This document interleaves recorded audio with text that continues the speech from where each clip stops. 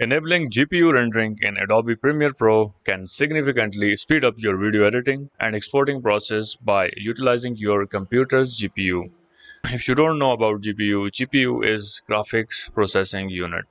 So here is how you can enable your GPU rendering in Adobe Premiere Pro. So first of all, we are going to check our system capability.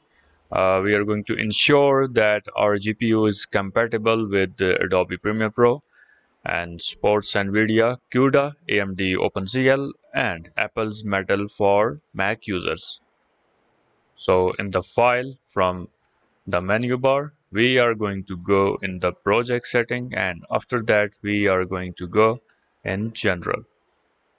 So I have already enabled my CUDA.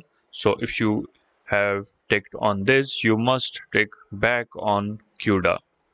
So if you are using an AMD processor, you will see OpenCL here, and if you are using Mac, you will see Metal here.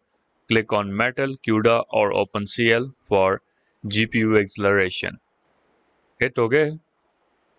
And after that, we are going to go in the sequence setting. Make sure under the video previews, this has been ticked and press OK.